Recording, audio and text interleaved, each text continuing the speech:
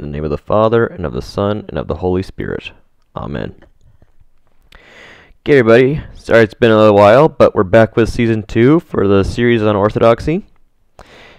And we're going to start with the bodiless powers, both good and evil. Just a couple things to clear up before we begin. First off, bodiless means not having physical bodies like humans and animals. They do have some kind of body, or at least some kind of form, but it's entirely unlike our physical bodies. It's purely spiritual. This is why they can take possession of human beings, or animals, or other things. Additionally, the ranks of the bodiless powers are not different species. Even though the descriptions of the different ranks can vary dramatically, their difference is their office, not their species. The best way to think about this is like the different military uniforms. When you're in the military, you have a different uniform based on your rank. I like this comparison especially because the heavenly host refers to the armies of heaven. To begin, we'll start with the good guys, also called the heavenly host or God's divine council.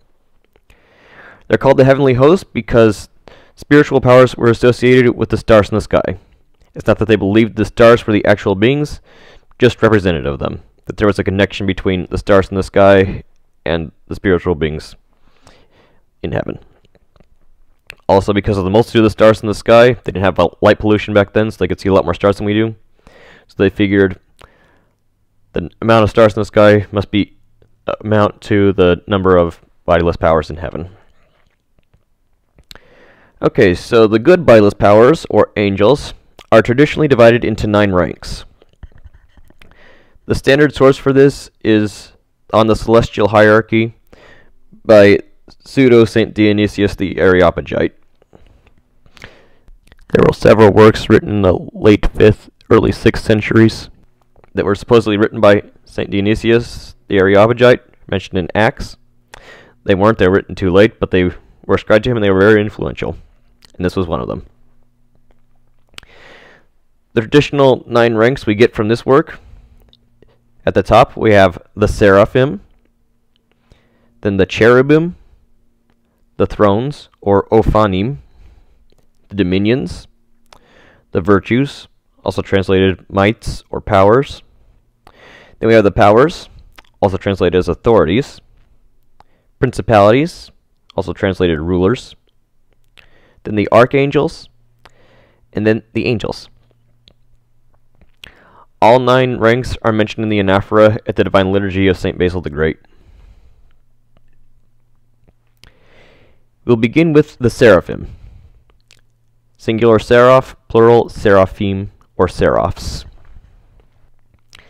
They appear in Isaiah chapter 6, and they stand about the throne of the Lord.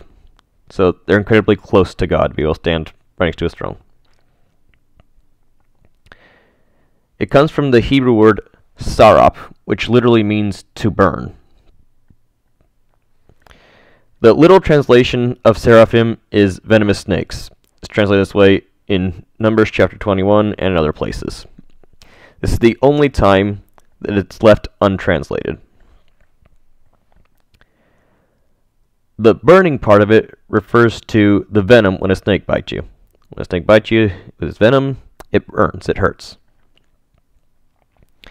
There were parallel creatures in Egyptian mythology. They guarded the thrones of the gods. They also decorated the thrones of the pharaohs. And if you see those pharaonic headdresses with the cobra on them, that's a representative of a seraph. So, although the name would seem to imply a serpentine body, this is usually not depicted in Orthodox iconography. In fact, I would dare to say never. I've never seen it depicted this way in Orthodox iconography. But even in the text, these serpents have 6 wings. It says with 2 they cover their face, 2 their body, and then with 2 they fly. They also have like hands. Well, real snakes don't have hands, so this is our indication that these are not regular snakes. These are spiritual beings. Because of this, in Orthodox iconography, the serpentine part is left out, and instead the burning aspect of the etymology is emphasized. They have a fiery, glowing appearance. In the text, one of the seraphs takes a burning coal and places it to Isaiah's mouth. The burning coal purifies his sins. This imagery is used in our pre-communion prayers. Our next rank is the cherubim, singular cherub, and these are seen throughout the Bible. Their most notable appearance is in Ezekiel, chapters 1 and 10. They transport God's throne in Ezekiel's vision.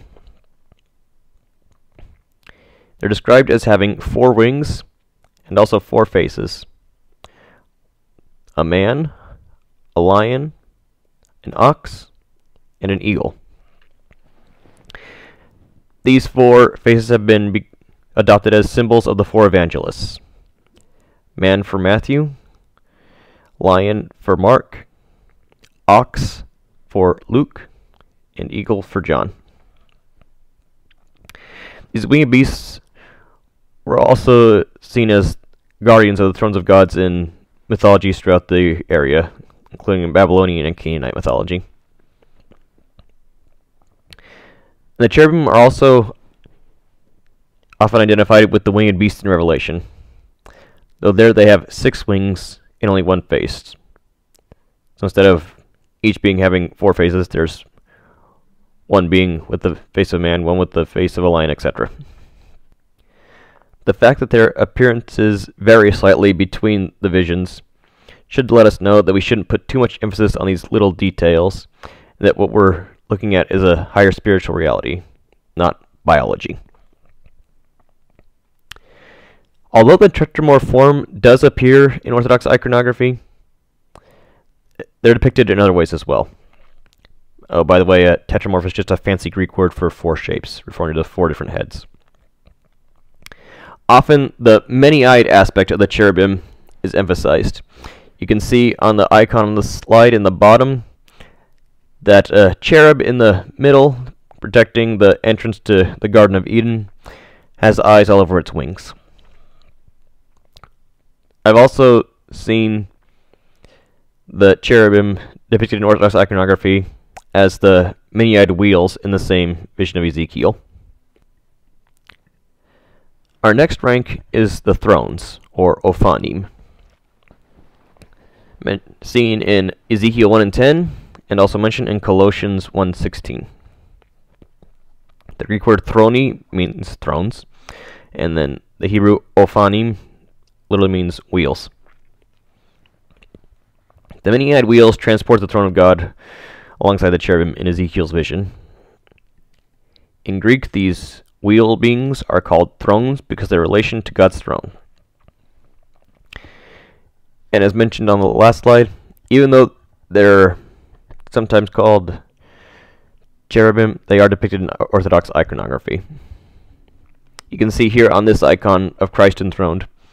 In the 4 corners, one of the 4 living beings, faces of cherubim, his throne surrounded by the 6 winged seraphim. Then you'll notice under his feet winged circles. Those will be the thrones. Now for the next several ranks, we don't have a lot of information on them. The first would be the dominions. These are mentioned in Ephesians 1:21 and Colossians 1:16. Their job is to regulate the duties of the lower ranks of angels.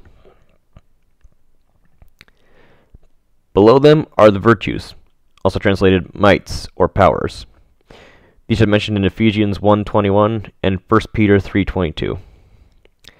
These are the angels which work miracles in the world. Below them are the powers, also translated authorities, mentioned in Ephesians 1:21 and 3:10, Colossians 1:16, and 1 Peter 3:22. These are warrior angels that fight off evil spirits, protecting people from demonic temptation. And then the principalities, also translated rulers. They're mentioned in Ephesians 1:21, 3:10, and Colossians 1:16. They're called principalities or rulers because they're princes or rulers of the lower angels. They're also assigned to protect the nations. The second lowest rank would be the archangels. The word archangel appears in 1 Thessalonians 4:16, talking about the archangel's trumpet, and then in Jude verse 9, where it refers to St. Michael as the archangel. In the Divine Liturgy of St. John Chrysostom, it mentions there are thousands of archangels and tens of thousands of angels. Despite this, it is common to refer to the 7 archangels. This is taken from Tobit 12:15, where St. Raphael mentioned he's one of the 7 angels that stands before the Lord. The 7 are associated with the Sun, Moon, and 5 planets visible from Earth. So Mercury, Venus, Mars, Jupiter, and Saturn. The traditional 7 named archangels are Michael, referenced in Daniel 10:13, 12:1, Jude verse 9, and Revelation 12:7-8. Then Gabriel, mentioned in Daniel 8:16, 9:21, and Luke 1:19 through 26. Raphael, mentioned in the book of Tobit 3:17, 12:15. Then Uriel, who's not mentioned in any canonical scripture, but he is mentioned in 2 Esdras 4:1 and 5:20. You'll find that in the appendix of Slavonic Bibles, and also in the apocryphal section of the Latin Vulgate and Anglican Bibles. These 4 are pretty commonly agreed upon as archangels. The other 3 are matter of dispute. Most commonly, we have Salathiel, mentioned in 2 Esdras 5:16, then Jagudiel and Barachiel. Sometimes Jeremiel, mentioned in 2 Esdras 4:36, is sometimes included. Other suggested candidates are Raguel, Anael, Jophiel, and Zadkiel. It's worth noting that the only one explicitly called an archangel in the Bible is St. Michael, in Jude verse 9, where he's mentioned as contending with Satan for the body of Moses. But in Daniel 10:13, he's called one of the chief princes. So that must mean there's more than one chief prince. So if St. Michael's an archangel and a chief prince, if these 2 terms are synonymous, there must be more than one archangel. Now, one thing I've seen is a difference between an archangel with a capital A and archangel with a lowercase a. This idea that the ones with the lowercase a are this group, the second lowest rank. There's thousands of them. Whereas the capital A archangels are above all the other ranks of angels, not from this choir. They'd be the 7 highest angels of all. So they'd be either the 7 highest seraphim, with St. Michael being the highest, or even higher than the seraphim. I'm not sure I buy this. For one thing, the only place I really saw it was an unsourced statement on Wikipedia. And also because in the ancient manuscripts, there was no punctuation, lowercase letters, or even space between words. So I think it's reaching here. But I could be wrong. If you have a better source for me, feel free to link to it. But for now, I don't want to endorse what I can't verify as a factually correct position. Finally, the lowest rank, angels. Just plain angels. The Hebrew word mala'akim and the Greek word angeli both literally mean messenger.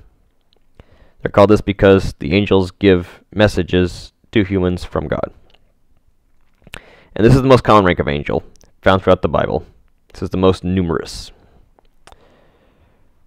This is the rank from which our personal guardian angels come.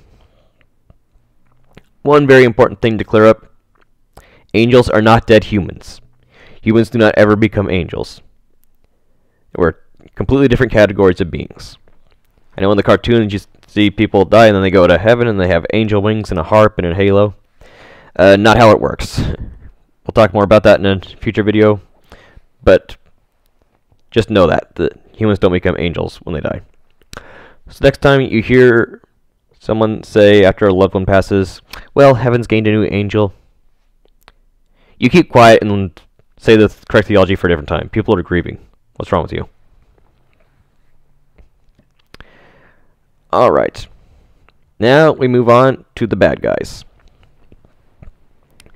Here we're going to find out the true identities of the pagan gods. What I mean? True identities of the pagan gods? Yes. I know today we tend to think of monotheism as believing there's one god that exists and all the others are just fictional characters. Well, that's not how it's presented in the Bible. That's not how Judaism or Christianity saw it. So we're going to find out who those pagan gods really are. The first evil power we're going to discuss is the Big Baddie, known by many names and titles: the devil, the serpent, the dragon, Satan or the Satan, Lucifer, Beelzebub, the prince of this world, the strongman, many names. This is the one that tempted humanity to sin, and as a result, he was cast down from his position into the realm of death. So, the serpent tempted Eve to sin. As a result, he was cast down to crawl on his belly and eat dust. Now, this isn't a fable about how the snake lost its legs.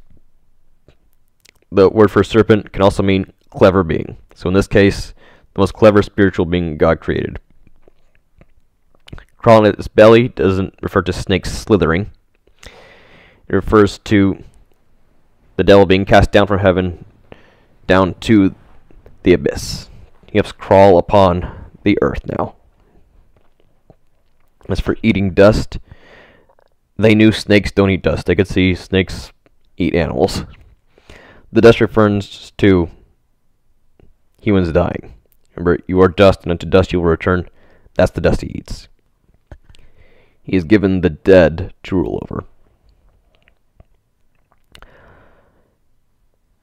Sometimes, especially in earlier sources, like early church fathers, Second Temple Jewish literature, there's a distinction between the devil and the Satan. It has been more common over time to use Satan as a proper name for the devil. So you can see here an example. The traditional translation of Revelation 12:19, and the great dragon was cast out, that old serpent called the devil and Satan, which deceiveth the whole world. He was cast out into the earth, and his angels were cast down with him. Now again, because there was no punctuation in the original text, you could also write that as, and the great dragon was cast out, that old serpent called the devil, period. And the Satan, now referring to a different being, which deceiveth the whole world, he was cast out into the earth, and his angels were cast out with him.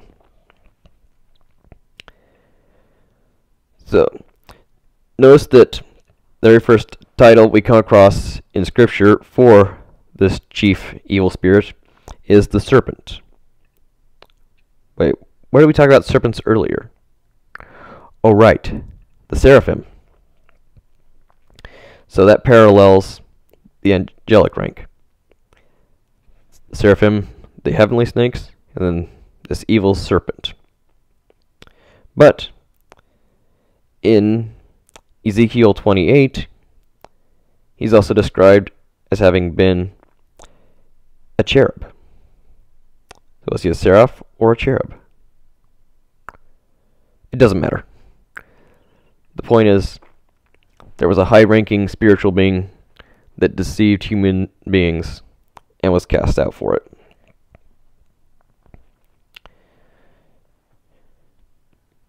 Additionally, in regards to the merging of the devil and the Satan, I think it's worth noting that in the Hebrew book of Job, the main adversary is called Satan, which means the adversary.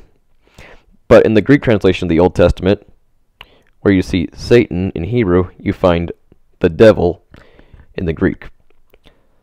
So, again, this question of whether the devil and the Satan are different beings or the same is confusing, goes back quite a ways.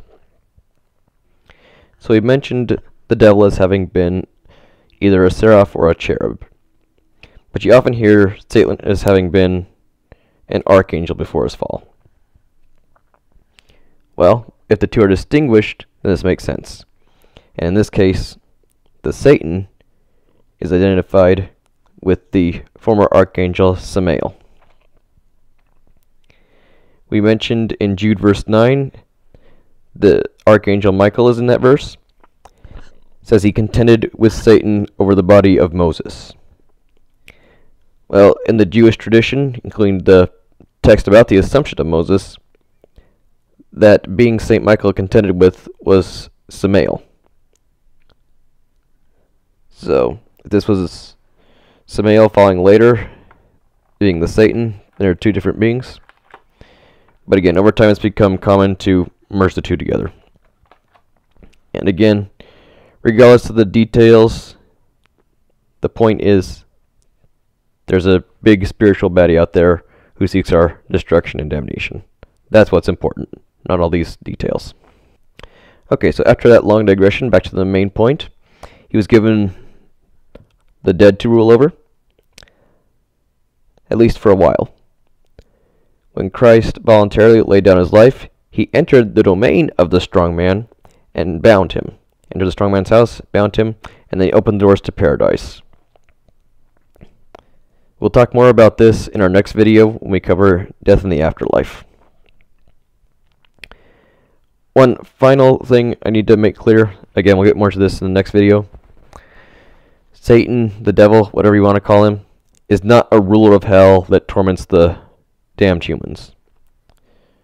We'll explain more about that, but all the depictions you see of Satan being a ruler of hell who's in charge of torturing people, not how it works.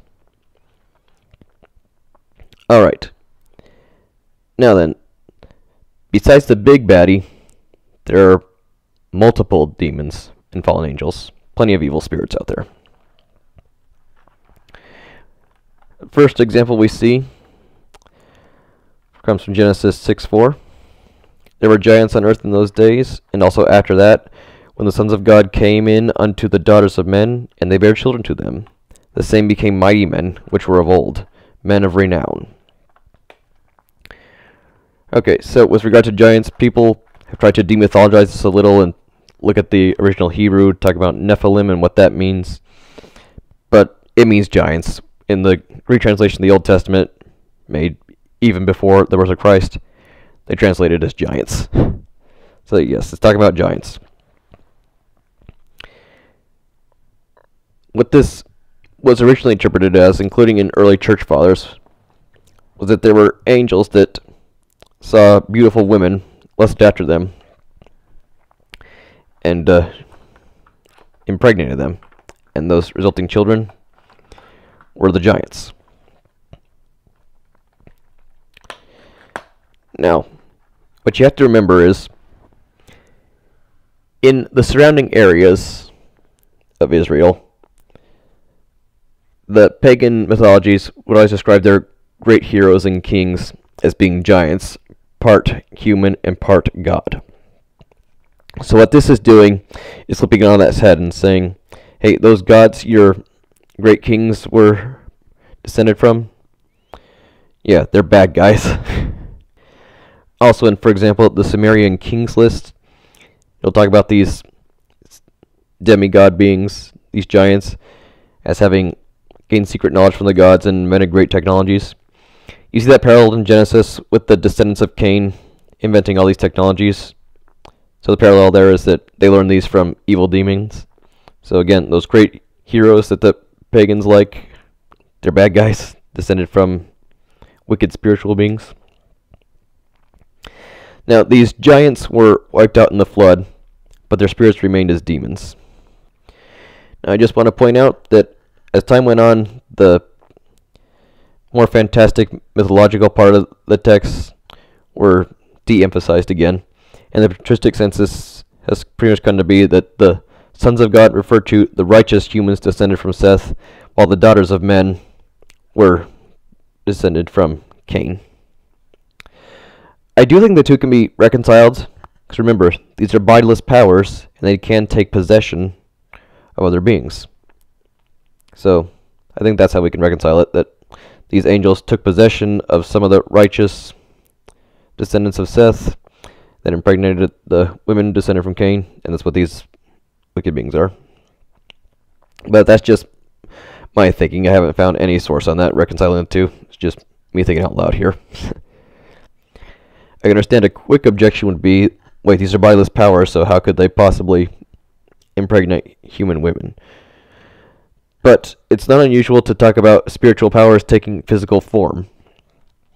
I remember the story of the life of St. Anthony the Great. The demons would untie his prayer ropes until he began tying the knots in the shape of a cross. And also, because he was so holy and the temptations weren't causing him to sin, the demons took physical form and physically assaulted him. So, there is precedent for the idea of spiritual beings taking on physical form and interacting physically. But again, don't want to get too bogged down on details. There's a bigger theological point to be made, and we'll get to that once I finish all the fun stuff. Now then, the spirits of these giants aren't the only demons or evil spiritual beings. After the flood in the city of Babylon, they started building a giant ziggurat. Well, God didn't like the idea of them trying to build a tower and bring him down to make him do what humans wanted. So this is when he scattered the nations and changed their languages. At this time, each of the nations was assigned a guardian angel. People have guardian angels, so do the nations.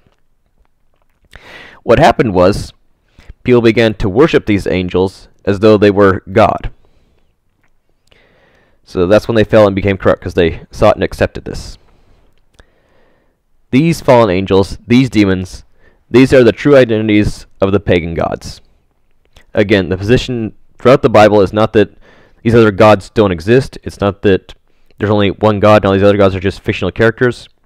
It's these other gods, while they're not gods, they do exist. They are spiritual beings that were assigned to protect the nations and accepted worship from them. Now, it's worth noting that the Bible tends not to distinguish between human powers and the spiritual powers behind them.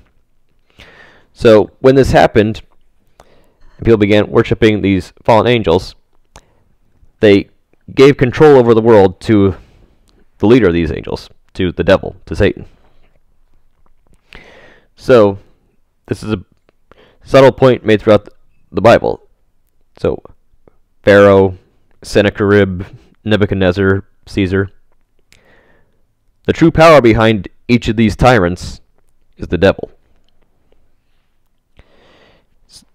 Part of Christ coming into the world was to free the world from these demonic powers. And we saw this begin with the resurrection, and later it spread and the nation became gradually freed from demonic control. Most famously, the conversion of the Roman Empire into a Christian empire.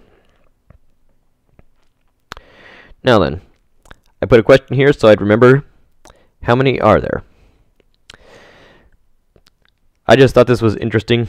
Apparently, St. John Chrysostom hypothesized that the number of angels that fell is equal to the number of humans that will be saved. Because again, remember, these angels fell, so they were kicked out of God's divine council, out of the host of heaven. So, human saints take their place. That's not church dogma or even doctrine, it's just something I thought was interesting. Okay. So then, I know we covered a lot of weird, confusing, and even contradictory details. But all these fundamental details, interesting as they might be to talk about, are less important than the real deep theological truth. That is that there are spiritual beings, both good and evil. And they play a role in our lives, and we need to be aware of it. So, if you're an Orthodox Christian and seek to live a Christian life and avoid demonic influence, you would want to avoid things like psychics or mediums, astrology, Ouija boards, all occult things. Because, at the very best, those things are hokum. Hokum, humbug, nonsense, more colorful words that I can't say, meaning they're nothing. People are deceiving you. And at worst, they're demonic.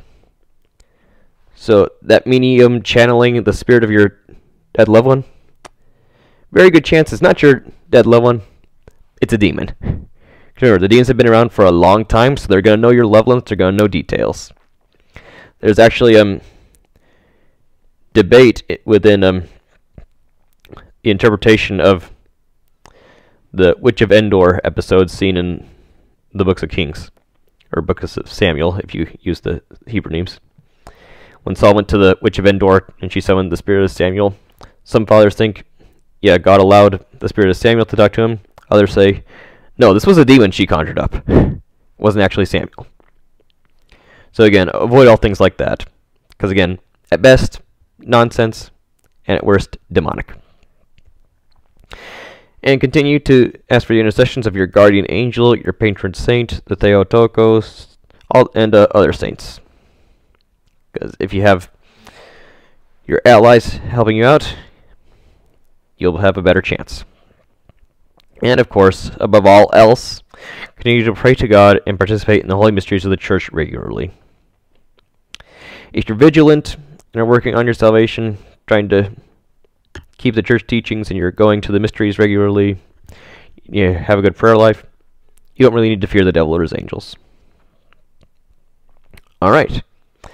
Thank you for joining me for this season premiere. We'll be getting more episodes out this Lent. I hope you enjoy them. Also, if you want more details, I'm including several links from Father Stephen DeYoung's Whole Council blog, which was very influential and helpful in doing this video. Those are excellent articles. Everything he writes is awesome. I highly recommend him. So I'll include those links in the descriptions. You can check those out on your own if you want. Alright then. O Lord, now let your servants depart in peace according to your word. For our eyes have seen your salvation, which you have prepared before the face of all people, a light to enlighten the Gentiles, and the glory of your people Israel.